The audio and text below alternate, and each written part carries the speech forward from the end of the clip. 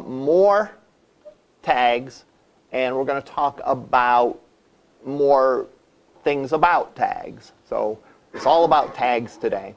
And so we're going to look at what we had last time. If you remember, I said last time we hadn't developed a complete web page yet. We developed sort of a fragment of a web page. So what we're going to do today is we're going to finish up that web page. We're going to put in a few tags that are in, or ought to be, in every web page. They're sort of like the basic shell of a web page that we fill in with the details. We're then going to talk about some rules about tags. And we're then going to talk about what happens if you break the rules. All right? Because it's interesting. It's not necessarily obvious what happens when you break the rules. So we'll talk about that. So anyhow, here's what we had last time. Now in this class, typically, when I upload an example, I upload it as a zip file. And a lot of times, it's usually good if you upload your stuff as zip files. The reason for that is later on, when we start having multiple files per web page, when we have the HTML page and we have the CSS document, which we'll talk about in future weeks, and we talk about, and when we have images and other stuff that goes on a web page, it's not necessarily going to be just one file per web page. There's going to be several files that comprise a web page. Well, you generally want to keep them all together, and you want to upload all of them to me. Because if you don't upload them all to me, I won't be able to see the web page correctly. So you have to upload everything. So it's generally better to put your stuff in a folder, zip up the folder, and then upload the entire folder. The problem is then if you go and look at the web page, it won't necessarily look correct unless you then extract the folder. So you can't really look at a web page within a folder. You sort of can. In fact, it's sort of dangerous. We could actually look at the web page we did last time within the zip file. But it's still not a good idea, and it's not a habit I want to get into. So when you have a zip file like this, if you're on Windows, you double-click it, and you click Extract. Then click Extract All, and it will go, and you can put it where you want it to be, and click Extract, and it will make a folder for you that will contain all the files. So here's the folder that contains all the files. So now we can go into it and double-click it, and now we can view it. Remember, we have one file in this example, but we're going to view it two different ways. One thing students sometimes get confused about, and I can tell by the way they ask me questions in lab, is they'll talk about the notepad file versus the browser file. There's only one file. There's only one file in this web page. Fall.html. All right? We can, however, view that file a couple different ways. It's just like someone could take a photograph of you, someone could take an x-ray of you, right? It's still the same you. It's not like there's two yous, all right? Even though the image that's produced looks very, very different, right? There's just one that's sort of the inside view of you and one that's sort of the outside view of you. One is sort of what's going on underneath the surface, and the one is how the rest of the world sees you. Well, how the rest of the world sees a web page is viewed through the browser. So what you do to view a web page via a browser is you double-click on it, and it will come up in your browser of choice. In this case, it came up in Internet Explorer, but before we did it, it could be in Chrome or whatever. Now, to view it in an editor, which is seeing the inside of it, sort of like the X-ray, we can view it a couple different ways. One way we can do it is we can right mouse on it, and if you have Notepad++, you can click Edit in Notepad++. Also, you can click Open With and choose another app. You could pick Notepad and open it up that way. Now we're seeing the inside of the page. We're seeing sort of the guts of the page or the skeleton of the page. All right? And now we can edit it and make changes. And normally what I do is I will keep the file open in an editor and open in the browser and just switch back and forth between them. So like I'm going to go in here and I'm going to say open or edit with Notepad. And I have it open in the browser. Let's say I want to put the word really great time of the year here. So I'll edit it, save it, and then just hit refresh in the browser. And it shows the new version of it. All right, so you switch back and forth. Yes? This was actually told me by other teachers. For whatever reason, I've been told that zip files cannot be sent as homework assignments on Canvas, but apparently doesn't stand. They can be uploaded. They can be uploaded to a Dropbox. You can't send them via email, via LC email. All right, unless they've changed something since I last checked. You know, if you try to send a zip file via LC email, it will give you an error. And there's ways around that. But as far as uploading an assignment to Canvas Dropbox, you should be able to upload a zip file. All right. If you have trouble with that, let me know, and we'll take a look.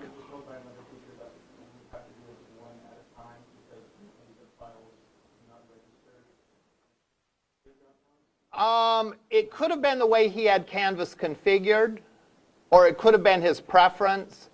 I've had no problems getting zip files from students in Canvas. All right. Okay. So let's talk about, and again, here's what we have as far as tags go. Just to review, tags look like this. They start with the greater than, less than symbol, and they end with the greater than symbol. Between the two is the name of the tag. All right. In this case, this is the H1 tag. And these are predefined. I didn't make up these tags. The browser knows what these tags mean and therefore displays it correctly. In the case of an H1, it is a top-level heading. So if you were making an outline of the material on this web page, this would be the top-level heading. H2s are secondary level headings. So if you're making an outline, this would be indented underneath the heading 1. And then you could have H3s, H4, H5, and H6. Now when I say you can have to H6, I don't mean that you can only have 6 headings. You have 6 levels of headings. You can have as many of each of the individual levels as is appropriate. You could have 2 top-level headings. Let's say, for example, we had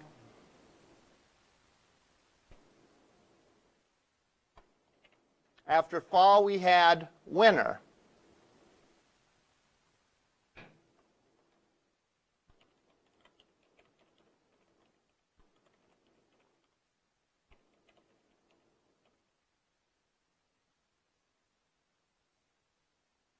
So I could have that as an H1 as well, in which case that's the top level of a section, fall's the top level of a section, and so on.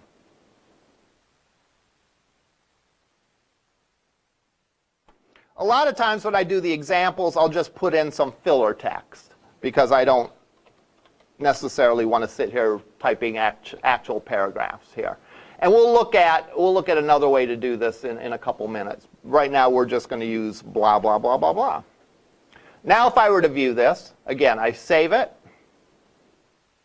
and refresh. And again, you can see that this is a top level heading as well as this because they're the biggest things. This is a little bit smaller, so logically that is sort of a subheading underneath this main heading, and so on. So it's not as though you can only have 6 headings. You have 6 levels of headings. And if you think about it, 6 levels of headings is fairly detailed. It goes fairly deep. And you probably will never, ever need to go below more than 6 levels of headings. So the fact that there's only 6 levels of headings isn't really a problem. Okay. So the tags indicate what the text means, what the text really represents. So this is a headline. This is a headline. What's more, it's a top-level headline. Tags come in pairs. All right? Keep in mind I'm going to make some blanket statements, like tags come in pairs. Oftentimes there are exceptions, but I don't want to confuse you by talking about all the different exceptions and variations and so far yet right here on the first couple of days. So if I say something like tags come in pairs, you might know from previous experience or whatever cases where there aren't pairs of tags. That's okay. Just let it slide. This is one of them like most of the time. So anytime I make a statement, since there's always exceptions, you can sort of mentally insert the phrase most of the time. Tags come in pairs. Okay? And the tag sort of goes around the content that has a specific meaning. So for example, this tells you where the heading starts. This tag tells you where the content ends. And it is with a /H1. The slash and then the name of the tag represents the ending tag. So here's the start tag. Here's the ending tag. Everything between it is going to be treated by the browser like a top-level heading. So if I put the H1 here,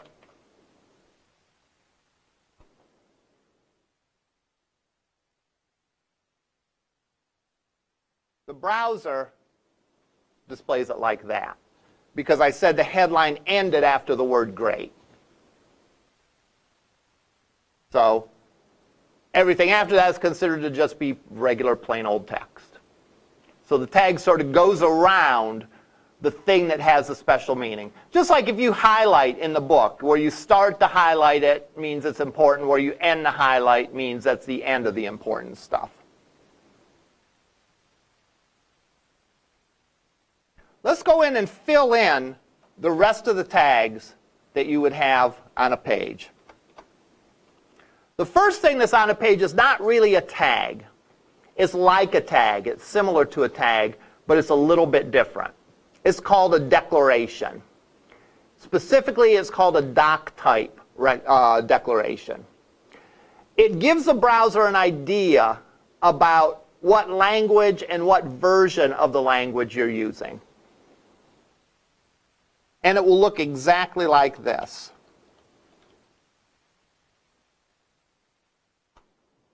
All right? Doc type HTML. That simply tells the browser we're using HTML5. So it's like identifying it.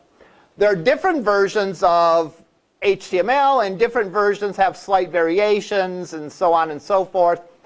It's important that you identify, you tell the browser what version of HTML you're using, because that will help it do a good job displaying your page. So always have the doc type on your page. All right? Second thing that you're going to have on every page is you're going to have an HTML tag.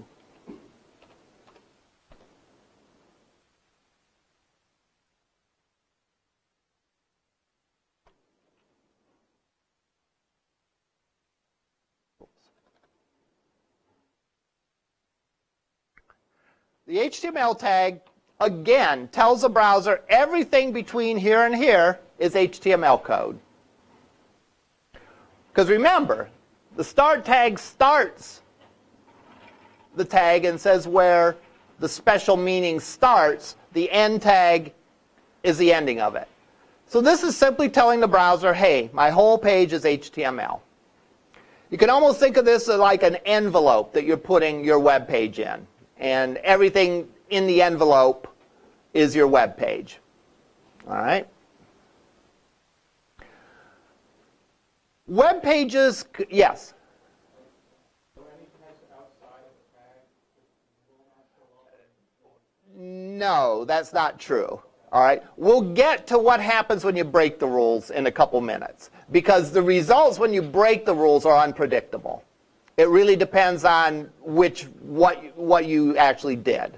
All right, it's kind of like autocorrect when you send a message, right? If you send a message and you want to say I'm going to the store, and instead of store it recreates, it autocorrects it to stork. All right, for example. The person that gets it might figure out, oh, the phone auto-corrected it from store to stork. Or the person might not get it. Browsers, in a way, are the same way. If you break the rule and you put your tags in incorrectly, the browser might kind of figure out what you wanted to do and display it. Or the browser might have no idea what you wanted to do and give you something that isn't correct. So when you don't follow the rules, sort of all bets are off. Sometimes it will work out just fine, and you won't even notice a difference. Other times, the whole page won't display. So it's just sort of a crapshoot. Web pages are comprised of two sections, a head and a body.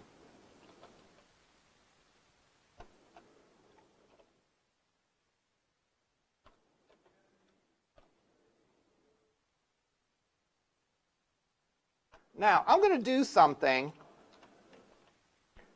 I'm going to indent some of these tags. And I indent to show what tags are inside of what other tags.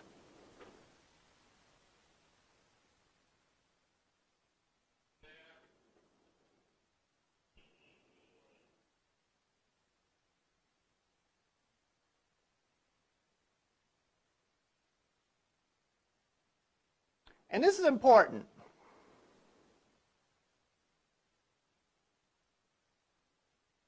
Thank you.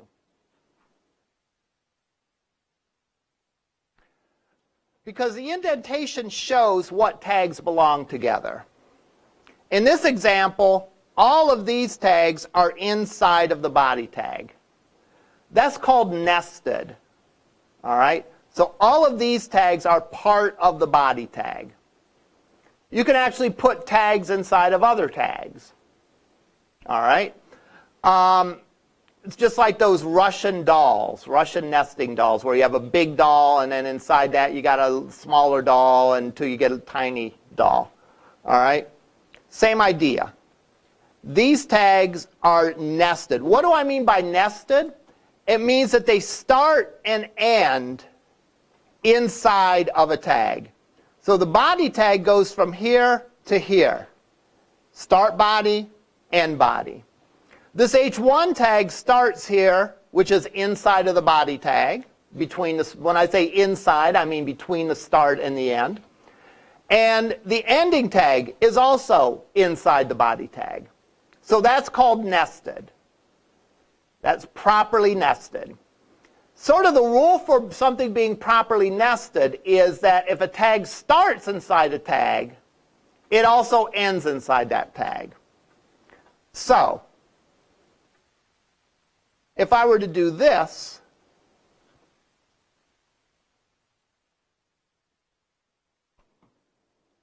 that is not correct. Can you see why? The H1 starts inside the body tag, but it ends within the paragraph tag. That's not correct. A tag needs to start and end within the same tag. So if it starts within the body tag, it needs to end, not between any other tag, but in the body tag. Another way to say it is that tags won't overlap. All right? If I were to print this out on a sheet of paper, I could draw a line from the start tag to the end tag without going through another tag. Whereas if this was down here,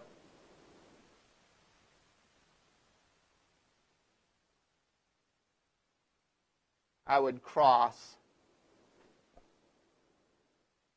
Actually, that would be correct. It wouldn't be good, but it would be correct. if I would do this, there would be no way I could draw the lines without the lines crossing. That means that they're not nested correctly. Yes? That's fine. Does the indentation work for personal organization? Does it actually affect the info? That's a great question. The indentation is just for personal organization. All right. You know, if you've seen me 2 days in class so far. My hair's always a mess. All right. My clothes sometimes match, sometimes don't. You know, I don't. You know, I'm not like a super neat person. If you look inside my bag, you see chaos. You know, and all that. So I'm not a neat person in ordinary life. If you go in my office, I have not unpacked boxes from last winter. All right. So I'm not a neat person, but my code, I make a point to be very, very, very neat. Why? Because it makes it easier to go back and change the code later. I can see at a glance. I can take my glasses off, and I can barely read anything on the screen, yet I can see that this tag up here is nested inside that tag there. All right? So it's just for you going back, because an important thing in any kind of software development, whether you're talking about web development or programming in C# or Java or whatever, is to make your code readable so that at a glance you can see what's going on and get your head around it. Now, especially when we get into more involved web pages with a whole bunch of tags and so on, if your code is not indented, it can be very difficult to follow what's going on, especially if you were to put it down and come back to it a month later or 6 months later or whatever. Because keep in mind, you develop a web page, you put it up on the web server, it's working. Well, it might be 3 months before you look at that page again as a web developer. And they might say, we want this kind of change. Well, you want to make it easy to change it. All right? So one of the ways you can make it easy to change it is to do things like properly indent. The other thing is white space. What I mean by white space is I mean blank space on the page. Like this is white space. This is white space. This is white space. The browser ignores anything more than a single white space. So, for example, I could put each one of these blahs on its own line, all right, and space it out. Excuse me. However I want to. Put tabs between them. That makes no difference in the way the page displays. All right? No difference. All right? All the blahs appear on a single line. So any extra space gets changed by the browser into a single space. So I could, if I have extra lines, if I have extra blank lines in here,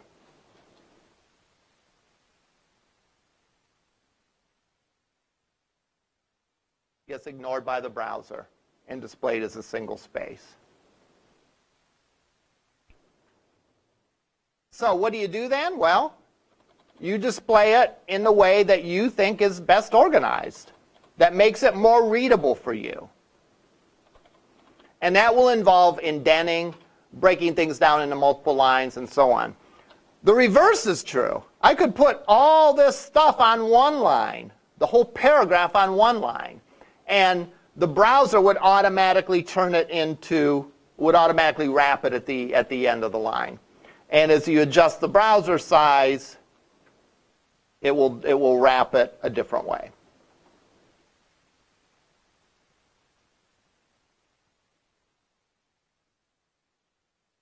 There's one more tag that should be on every page, and that's the title tag. Now this gets to be a little confusing because sometimes people confuse the title tag with like the first H1. The title tag doesn't appear within the body of the web page. What do I mean by the body of the web page? I mean everything in sort of the big white space here. So the title doesn't appear here or anywhere on the page. The title appears up here on the title bar of the page. So if I put in as a title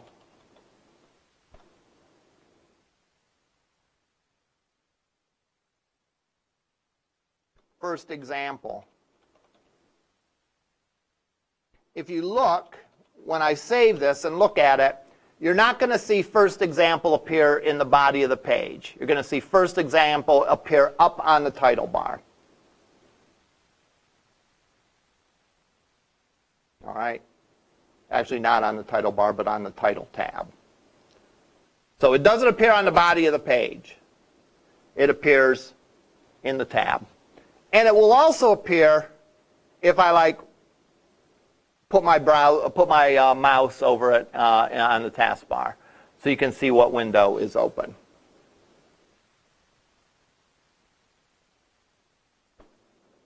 So this is a basic shell of the web page. Let me cut this out for now so we can look at the shell. Every web page should at least have this stuff in it. A doc type, the HTML tag, which goes around all of the HTML code, the head section, which should at least contain a title, and then a body section where the actual stuff that's going to display on the page is going to occur. All right? The browser ignores extra white space, which is frustrating at first, but as you get used to it, you actually see it's a good idea. All right? I remember when I was first learning web stuff, it's like, I want to put extra spaces there. Why doesn't that work? There's other ways to put extra spaces there that are better. All right? It's nice that the browser ignores those because that allows you to format the code in the most readable way that will allow you to go back and change it more easily. Tags come in pairs, and tags should be properly nested. That is, if a tag starts in a tag, it should end in a tag. Now, what happens if you break some of these rules? I'm going to break some of these rules, and we'll see the result. And the message that you get from this should be that if you break the rules, you don't know what's going to happen. The browser's going to do its best to display the web page. And the browser might get it right, or the browser might get it wrong. The browser might get it a little bit wrong, or the browser might really get it wrong. All right? All depending on exactly what rule you break. So if I were to get rid of this H1 tag, I specify a heading, but I don't specify where the heading ends. Let's see what happens. To be honest, I don't remember from semester to semester exactly what happens either in all these cases. So I got rid of the end H1 tag. What did it do? Turn the paragraph as the H1. So what the browser did, I'm going to try to imitate the thought process that the browser went through. Not that the browser is a person that thinks, all right, but there's logic built into it. The browser said, all right, the heading starts here. It's a top-level heading. Where does the heading end? I haven't reached the end heading tag yet. So it includes all this in the top-level heading. Then, when it hits the H2, it says, OK, here's another heading. I'll display that. So it assumes that the heading doesn't end until the next heading starts. So therefore, by missing the end tag, it includes stuff as part of the tag that you didn't really want as part of the tag. What if I get the end heading tag wrong? I typo. And instead of H1, I type HH1.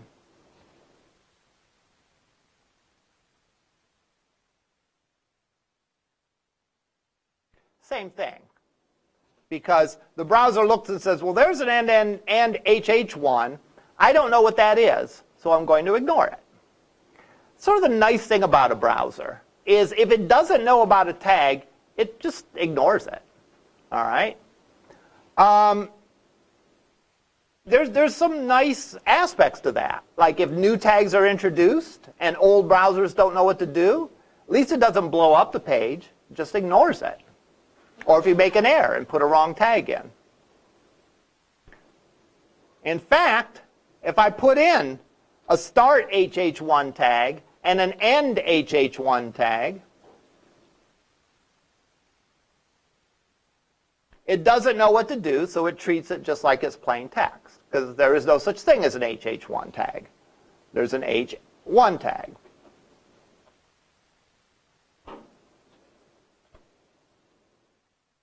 Now, if I were to put this tag, end tag, here,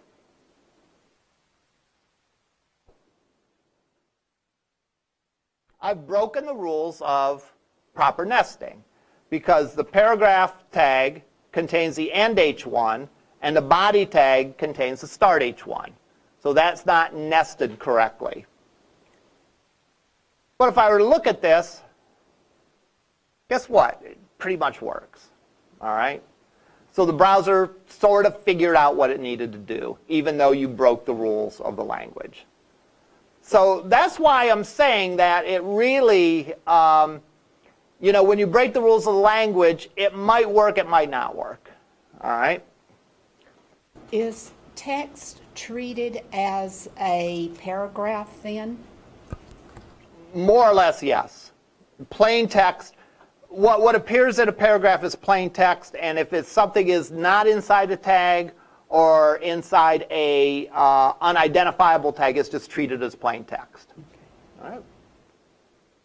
You want to hit your button again? Okay. Oh, that's okay. That's okay. Right. No, once puts it on you, and then when you're done, you hit it again, and it takes it off. Now, here's a classic error that, like, you know, one student will make at least sometime this semester. What if I forget the end title tag? Innocent enough of a problem, right? I, you know, was having a bad day and I forgot the end title tag. I save it. I look at it. My entire page disappeared. All right? And at that point, there's usually panic, like, you know, oh, what happened? My page is gone, you know. Really, the problem is, and you can probably even figure it out, we told the browser where the title started, but we didn't tell it where the title ended. Therefore, it considers everything as part of the title. So if we even look at this, notice the title shows some of the tags because it doesn't know where the title ends. All right? There's a couple good lessons to this. Number one is that ignoring the rules, just because you can get away with not following the rules sometimes, ignoring the rules can lead to bad consequences. And secondly, don't panic. All right? If something displays horribly, that doesn't mean that you have a horrible problem in your code. Oftentimes, a simple problem can cause big consequences, and all you have to do is fix it. So if I go and add that back in, I'm back in business.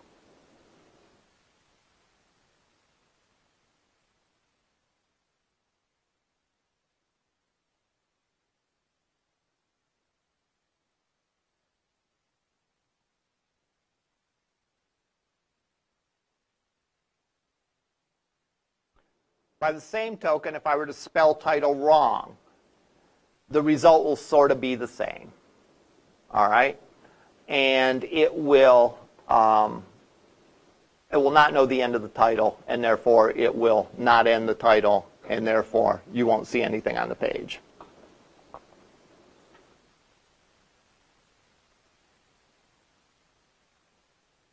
What if I do this? What if I misspell the start title tag?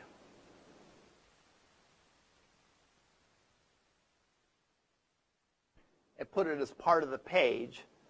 Getting back to what you said, it doesn't know the title EE tag, and therefore it treats it just like a paragraph. Yes?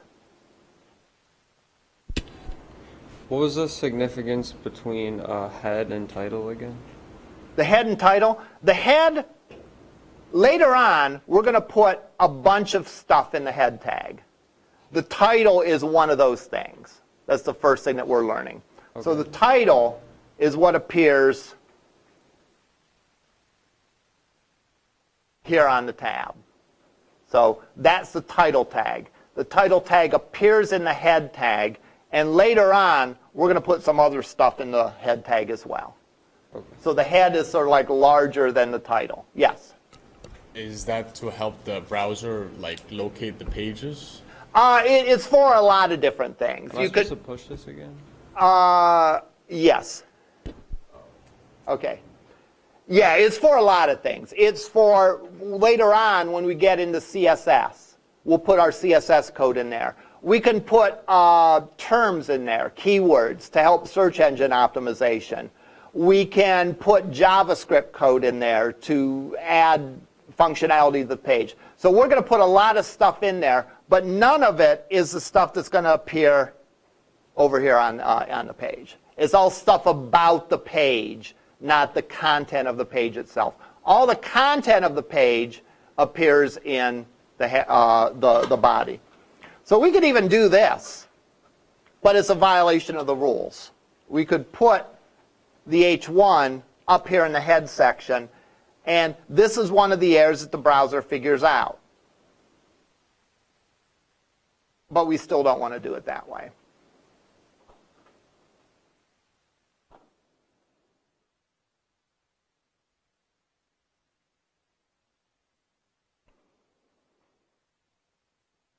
All right. Those are tags in a nutshell. All right. So we're done. All right. The rest of the 14 weeks you can have off. No, I'm just kidding. All right. What are we going to learn then? What are we going to go from here? Because I've told you 90% of everything about tags that exists. There's one more thing. There's one more big thing called properties. And we'll get to that maybe today, maybe Monday. All right? And then there's just a whole bunch of other tags that we're going to learn. We're also going to learn CSS that deals with formatting. Because everyone's first assignment is going to look like this.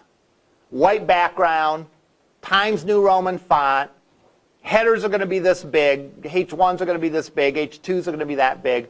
Well, if you look on the web, not every page looks like this. Actually, if you went and looked at the web in, I don't know, 1996, many of the pages did look like this. All right? But today, pages don't look anything like this.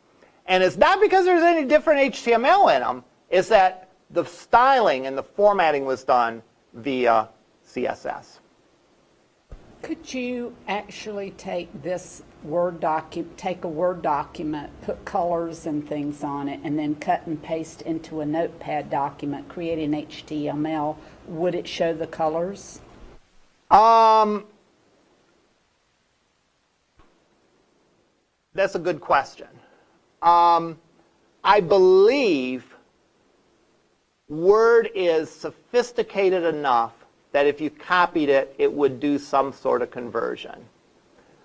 But that's something you wouldn't want to count on. All right? And you wouldn't want to count on that for a couple reasons. First of all, it's liable to do it wrong. Secondly, it's liable to do it in a very heavy-handed, brute force way. All right? That's one reason why we only use Notepad in this course for developing web pages. Notepad or Notepad++, or we use what's called a simple text editor. Because we really want to learn how to do it and how to do it in a good way. And what do I mean by a good way? Most of the time in software development or web development, when I'm saying we want to do it in a good way, I mean we want to do it in a way where it's easy to make changes. That's what good means most of the time in software or web development. Pardon me? Not necessarily the intended use, but for example, I don't want to have to go back and change the color on every single page. All right, let's say I have a website with 100 pages on it. And let's say I did what you described. It's liable to do it in a very brute force way, which means that if I wanted to change the color, it would have to go and I'd have to go and change each one of the 100 pages individually. We want to develop things in a good way, which means that we want to make it so that if we want to change the color of the entire site, we only have to make that change in one place. So us as web developers, we're going to do a better job than a brute force, mechanical, copy and paste and let it do some sort of conversion that we don't completely understand. It's going to do it in the most straightforward way possible, which is a brute force way. It's sort of like the difference between solving a story problem by just guessing numbers and plugging them in, and solving a story problem by actually doing algebra, right? We're smart enough to understand the principles of good web development so that we can write our code in a way that's easy for us to make changes to it, all right? Whereas sort of that kind of process is going to do it in the most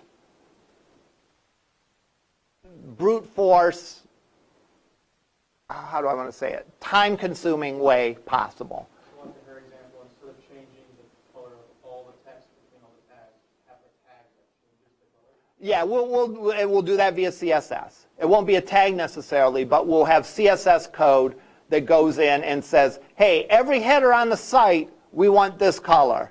Every header on the site, we want this font.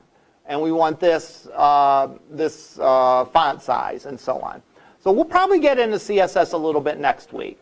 All right? But until then, you could do it, but it's probably not a good way.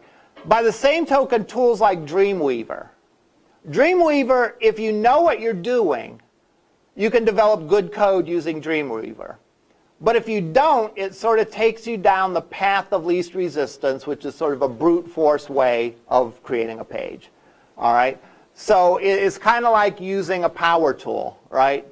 Or well, I don't know how to use power tools, so that's a bad example. All right? It's kind of like using a calculator to do addition, right? When you're learning addition, it's better for you to add by hand, because then you'll really learn how to do it and you'll learn when to do it, right? If they just gave students a calculator and didn't even teach them how to do math, they're liable to say, instead of addition, they're liable to multiply or divide or subtract or whatever, and you'll get all kinds of answers. When you know how to do something, it's good then to use a tool to make it more efficient. But until you know how to do it by yourself, it's better not to use a tool. It's better to go through the process of coding it by hand. All right? Okay, let's study one more tag, or maybe two or maybe three more tags. All right? What we're going to do is we're going to create a list. All right? We're going to create a list under fall sports. All right? Now, what are some fall sports? Football's a fall sport. Is soccer a fall sport? Okay, sure. It is now if it isn't. What else is a fall sport? Tennis? Sure. Pardon me? Right. Yeah, exactly. All right. So, let's say I want a list of these things on my page. So I'm going to try to create a list. Hint, it's not going to work. All right? So let's put these in and...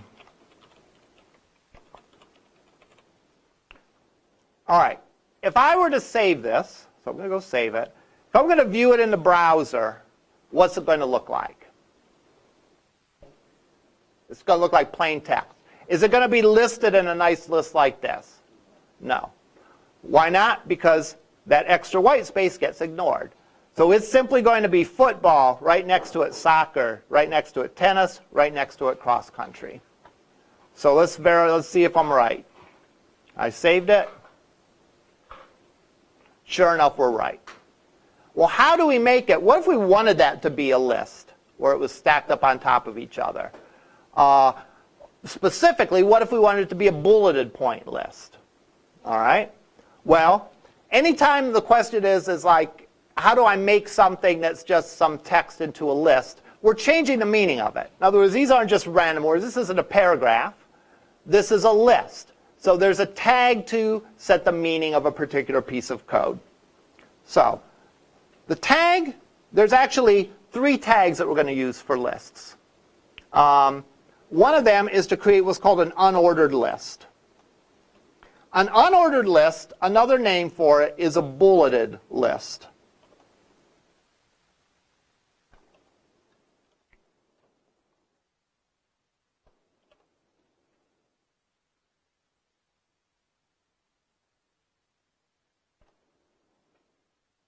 And there's two tags associated with a unordered list. The UL tag for unordered list and the LI tag, which stands for list item.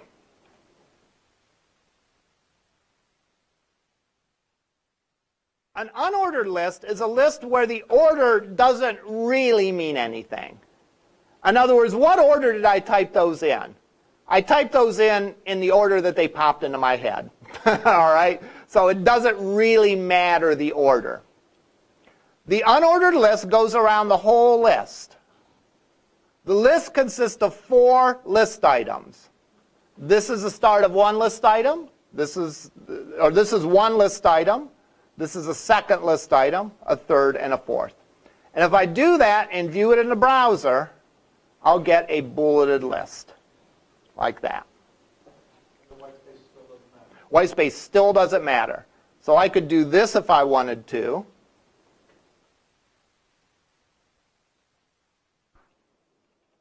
I could actually put all these on the same line.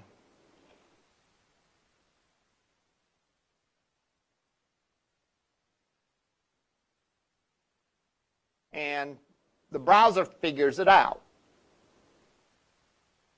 See? Now, why would I not do that? Because that's going to be really hard to read. If you had a list of 100 items, let's say, and they were all on the same line, it's going to be very difficult to read. So I'm going to format it in a way that makes it easy for me to read.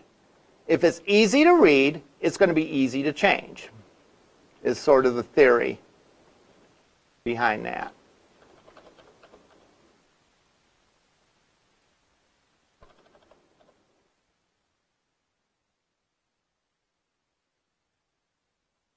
It doesn't matter to the browser. We might as well make it easy on ourselves if we have to come in. If someone were to say, go put something between soccer and tennis, we could go and we could easily add it in like this. Yes? Would the bullet pointed list still show up if you just put LI? Okay. That's a real good question. Let's see. This is, strictly speaking, breaking the rules. All right? But let's see what happens.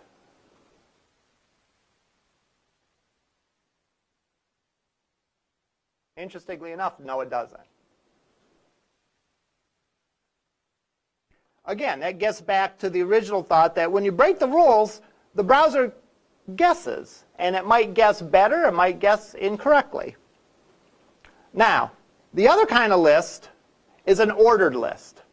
That would be like if I had statistics. If, let's say, I was looking at what are the most popular sports among high school students. What are the most popular fall high school sports? All right? And I actually had statistics that so many 100,000 students in Ohio played football, so many played soccer, so many played tennis. And I was actually really ranking them based on some real basis, and not just the order that I thought of them. Then I can, instead of a UL, it's going to be an OL. And then that's going to show numbers instead of that. Did you notice what happened? You know what's great about my job? I just made a mistake. But I've taught long enough that I can pretend like I made the mistake on purpose. And I can say, I cleverly made a mistake on purpose to test your troubleshooting skills. If you notice, winter can be tough but beautiful moved over. What do you think is wrong? Yes? Exactly. I put an OL at the end instead of an end-OL. So it sort of thinks I got another list. And it really doesn't know what to do. And it kind of thinks that this is part of that list. All right? So it doesn't really know exactly what to do, but it makes a mistake. It messes up my page. So this is a classic example of if you don't follow the rules, you don't know what you get, really. This is like not horrible, but it's also not good. But I can certainly fix it by putting in the AND OL tag, in which case everything's back the way it should be. I'm going to change this back to an unordered list because this really is an unordered list. I don't have any statistics or anything. It's just the order that I happen to think of them. Okay. Next week, Monday will probably be more tags. And we'll talk about the one other part of tags that we haven't hit, and that is properties. None of these tags have properties.